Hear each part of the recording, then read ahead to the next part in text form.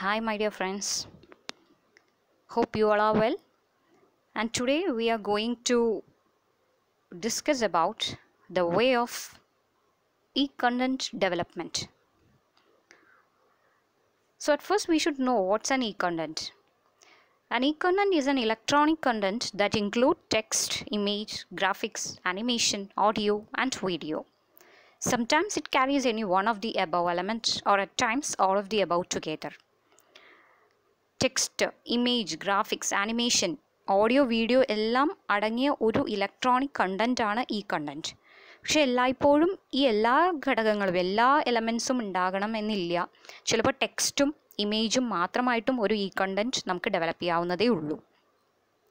ഇത്തരത്തിൽ ഡെവലപ്പ് ചെയ്ത ഒരു കണ്ടൻറ്റ്, ഈ ഒരു കണ്ടൻറ്റ് എന്തായിരിക്കും? It will be displayed in offline or online mode through different web pages. And it will be transferable to others also. So offline online മോഡിലൂടെ മറ്റുള്ളവർക്ക് transfer ചെയ്യാൻ പറ്റുന്ന E ലേണിങ്ങിന് ഉതകുന്ന ഏതൊരു മെറ്റീരിയലും ഈ കണ്ടൻ്റാണ്. അതിൽ ടെക്സ്റ്റും ഇമേജും മാത്രമായാലും അതിൽ ഒരുപാട് മീഡിയ യൂസ് ചെയ്ത് ഒരു മൾട്ടിമീഡിയ ആയാലും അതെല്ലാം ഈ കണ്ടൻറ്റ് തന്നെയാണ്. സോ നമുക്ക് പറയാം ഈ ടെക്സ്റ്റുകളും അതുപോലെ മൾട്ടിമീഡിയ പ്രസൻറ്റേഷൻസും മറ്റു ഡിജിറ്റൽ ലേണിംഗ് റിസോഴ്സസ് ഇതെല്ലാം ഈ കണ്ടൻറ്റിൽ വിടും. ഓക്കെ, സോ ഇ ലേണിങ്ങിന് ഉതകുന്നത് എന്തും ഇ കണ്ടൻ്റ് ആണ്. And we can say an E content is the heart and soul of E learning.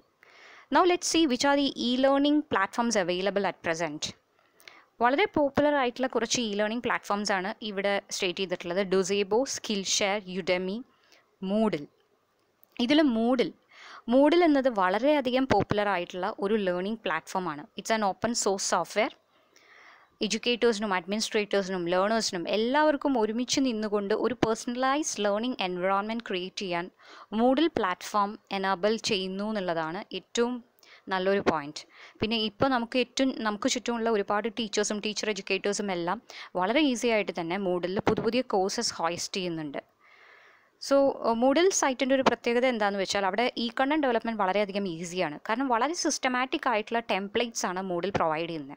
So അവരുടെ ഒരു കോഴ്സ് നമ്മൾ സ്റ്റാർട്ട് ചെയ്യുമ്പോൾ ഏറ്റവും ഫസ്റ്റായിട്ട് ഒരു ഈ കണ്ടൻറ്റ് ഡെവലപ്പ് ചെയ്യണം.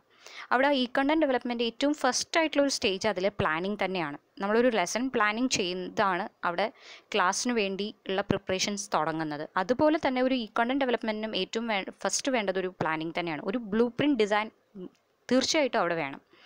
സോ ആ ഒരു ബ്ലൂ പ്രിൻറ്റ് ഡിസൈൻ എന്ന് പറയുമ്പോൾ ഏതാണ് നമ്മളുടെ ടാർഗറ്റ് ഗ്രൂപ്പ്, ആർക്ക് വേണ്ടിയിട്ടാണ് ഈ കണ്ടൻറ്റ് പ്രിപ്പയർ ചെയ്യുന്നത്, ഓഡിയൻസ്, ആ ഓഡിയൻസിൻ്റെ ഏജ് ഗ്രൂപ്പ്, അവരുടെ മെൻ്റൽ ലെവൽ, ഇതെല്ലാം കൺസിഡർ ചെയ്തുകൊണ്ട് വേണം നമ്മളൊരു ഈ കണ്ടൻറ്റ് ഡെവലപ്മെൻറ്റ് തുടങ്ങാനായിട്ട്.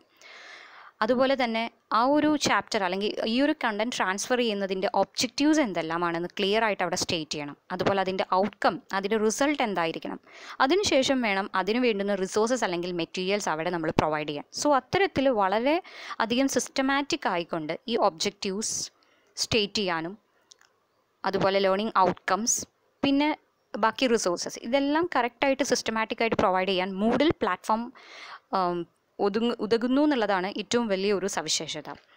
ഇനി നമുക്ക് നോക്കാം ഒരു ഡെസ്ക്ടോപ്പ് അല്ലെങ്കിൽ ഒരു ലാപ്ടോപ്പ് വഴി എങ്ങനെ ഒരു ഈ കണ്ടൻറ്റ് പ്രിപ്പയർ ചെയ്യാമെന്നുള്ളത്. EXC അല്ലെങ്കിൽ ഐസ്പ്രിങ് അതുപോലുള്ള ഒരുപാട് ആപ്ലിക്കേഷൻ സോഫ്റ്റ്വെയർസ് യൂസ് ചെയ്തുകൊണ്ടും നമുക്കൊരു ഈ കണ്ടൻറ്റ് പ്രിപ്പയർ ചെയ്യാവുന്നതാണ്. ഈ EXC അതെ ഇതുപോലെ ടെംപ്ലേറ്റ്സ് ഇൻബിൽട്ട് ആയിട്ടുള്ള കുറച്ച് ടെംപ്ലേറ്റ്സ് ഉണ്ട്. സോ അതിൽ ആ ടെംപ്ലേറ്റ്സിൽ നമ്മൾ എന്താണോ നമ്മുടെ ഒബ്ജക്റ്റീവ്സ്, നമ്മളുടെ ഔട്ട്കം ഇതെല്ലാം കറക്റ്റായി സെറ്റ് ചെയ്ത് നമ്മളുടെ ടെക്സ്റ്റ് അല്ലെങ്കിൽ നമ്മളുടെ കണ്ടൻറ്റ് അവിടെ പ്രൊവൈഡ് ചെയ്യുന്നു. അതിനോട് റിലേറ്റഡ് ആയിട്ടുള്ള ഓഡിയോ, ഇമേജസ്, വീഡിയോ ഇതെല്ലാം നമ്മൾ പ്രൊവൈഡ് ചെയ്യുന്നു. പിന്നെ നമുക്ക് അവരെ അസസ് ചെയ്യുന്ന തരത്തിലുള്ള ക്വസ്റ്റ്യൻസ് പ്രൊവൈഡ് ചെയ്യാനുള്ള ഒരു സ്ട്രാറ്റജി കൂടിയും EXCയിലുണ്ട്. ഐസ്പ്രിങ്ങിലും അതുപോലെ നല്ലൊരു മൾട്ടിമീഡിയ പാക്കേജ് ഉണ്ടാക്കാനും അത് പബ്ലിഷ് ചെയ്യാനും നമുക്ക് സാധിക്കും. ഇത് രണ്ടും നമുക്കൊരു ഡെസ്ക്ടോപ്പ് വഴിയാണ് ഒരു ഇൻട്രാക്റ്റീവ് ഈ കണ്ടൻറ്റ് പ്രിപ്പയർ ചെയ്യാൻ സഹായിക്കുന്നത്. പക്ഷെ നമ്മൾ ഇന്ന് ഈ വീഡിയോയിൽ കാണാൻ പോകുന്നത് മൊബൈൽ യൂസ് ചെയ്തുകൊണ്ട് തന്നെ എങ്ങനെ നല്ലൊരു ഈ കണ്ടൻറ്റ് പ്രിപ്പയർ ചെയ്യാം എന്നുള്ളതിനെ കുറിച്ചാണ്.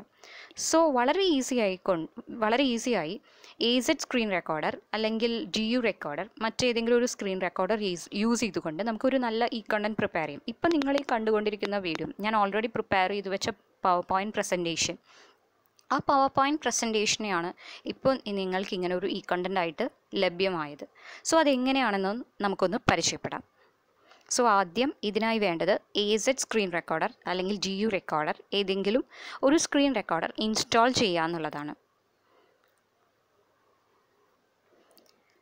നിങ്ങൾക്കിപ്പോൾ എൻ്റെ ഫോണിൽ കാണാം AZ സ്ക്രീൻ റെക്കോർഡർ, അതുപോലെ തന്നെ മൈ സ്ക്രീൻ റെക്കോർഡർ, രണ്ടും ഞാനിവിടെ ഇൻസ്റ്റാൾ ചെയ്ത് വെച്ചിട്ടുണ്ട്. ഞാനിപ്പോൾ ഈ വീഡിയോ റെക്കോർഡ് ചെയ്യുന്നത് AZ സ്ക്രീൻ റെക്കോർഡർ യൂസ് ചെയ്തിട്ടാണ്. ഇപ്പോൾ നിങ്ങൾക്ക് കാണാം ഇവിടെ 5:16:17.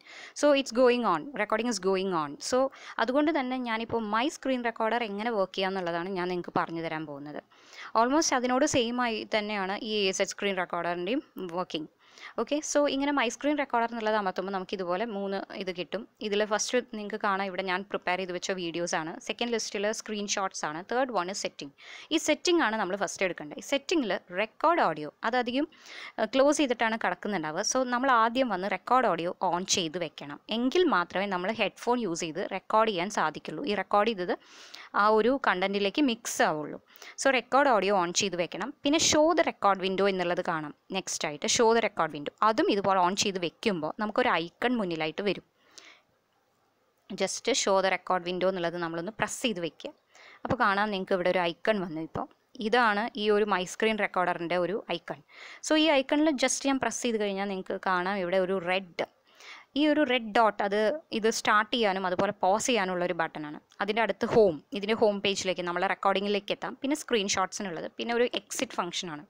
സോ ഇങ്ങനെ ഒരു റെക്കോർഡ് വിൻഡോ വന്നു കഴിഞ്ഞാൽ വളരെ ഈസി ആയിട്ട് തന്നെ നമുക്ക് ഏതൊരു സ്ക്രീനും ഈസി ആയിട്ട് റെക്കോർഡ് ചെയ്യാൻ സാധിക്കും എന്നുള്ളതാണ്. പിന്നെ അതുപോലെ ഇതിലൊരു 3S കൗണ്ട് ഡൗൺ നിങ്ങൾക്ക് കാണാം. ഈ 3S count down 3 seconds count down കൂടി ഓൺ ചെയ്ത് വെച്ചാൽ നമുക്ക് പെട്ടെന്ന് ഒരു റെക്കോർഡിംഗ് തുടങ്ങുമ്പോൾ അത് കറക്റ്റായിട്ട് അതിൻ്റെ പ്രസൻറ്റേഷൻ സ്റ്റാർട്ട് ചെയ്യാൻ സഹായിക്കും എന്നുള്ളതാണ്. സോ ഇവിടെ നിങ്ങൾക്ക് ഈ ഒരു മൈ സ്ക്രീൻ റെക്കോർഡറിൻ്റെ റെക്കോർഡ് വിൻഡോ ഇതുപോലെ കിടക്കുന്നത് കാണാം. ഞാനിപ്പോൾ ഇതൊന്ന് മാറി തിരിച്ച് ഞാൻ എൻ്റെ പ്രസൻറ്റേഷനിലേക്ക് തന്നെ എത്തുകയാണ്. സോ ഞാൻ പ്രസൻറ്റേഷനിലേക്ക് എത്തുമ്പോഴും ഈ ഒരു മൈ സ്ക്രീൻ റെക്കോർഡറിൻ്റെ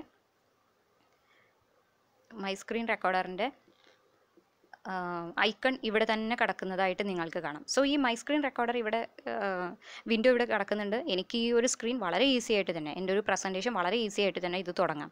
സോ ഇവിടെ ഞാൻ ജസ്റ്റ് പ്രസ് ചെയ്ത് ഇതിൽ സ്റ്റാർട്ട് ചെയ്താൽ മതി. ഈ ഒരു റെഡ് ഐക്കൺ ക്ലിക്ക് ചെയ്യുമ്പോൾ അതിൽ സ്റ്റാർട്ട് ചെയ്യാം. ഇവിടെ 3S കൗണ്ട് ഡൗൺ കഴിഞ്ഞാൽ എനിക്കവിടെ എൻ്റെ റെക്കോർഡിംഗ് സ്റ്റാർട്ട് ചെയ്യാം. സോ ഇപ്പോൾ എനിക്ക് സൈമിൾട്ടേനിയസ് ആയിട്ട് രണ്ടും ഒരുമിച്ച് ചെയ്യാൻ പറ്റില്ല, കാരണം AZ screen recording it's going on. So അതുകൊണ്ട് തന്നെ എനിക്ക് ഈ മൈ സ്ക്രീൻ റെക്കോർഡർ ഇപ്പോൾ യൂസ് ചെയ്യാൻ പറ്റില്ല. സോ ഈ ഒരു വേയിലാണ് നമുക്കിതിൽ റെക്കോർഡിംഗ് ചെയ്യാൻ പറ്റുന്നത്. സോ ഇത്തരത്തിൽ നമ്മൾ റെക്കോർഡ് ചെയ്തിട്ടുള്ള ഒരു കണ്ടന്റ്, ഇതിൽ നമുക്ക് ഓൾറെഡി ഓഡിയോ, വീഡിയോ, പിക്ചേഴ്സ് എല്ലാം നമ്മൾ മിക്സ് ചെയ്തിട്ടുള്ള ഒരു പവർ പോയിൻറ്റ് പ്രസൻറ്റേഷൻ, അതിന് നമ്മളൊരു നറേഷൻ കൊടുക്കുകയാണ്. സോ ഇത്തരത്തിൽ നമ്മളൊരു ഈ കണ്ടന്റ് പ്രിപ്പയർ ചെയ്തുകൊണ്ട് നമുക്കത് എന്ത് ചെയ്യാം, വളരെ ഈസി ആയിട്ട് തന്നെ യൂട്യൂബ് പോലുള്ള ഇതിൽ പോയിട്ട് നമുക്ക് പബ്ലിഷ് ചെയ്യാം.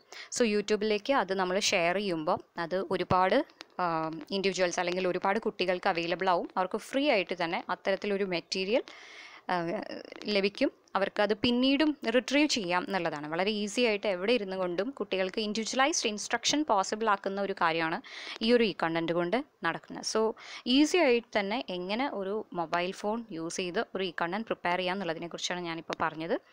I think all of U enjoyed this session. Thank you.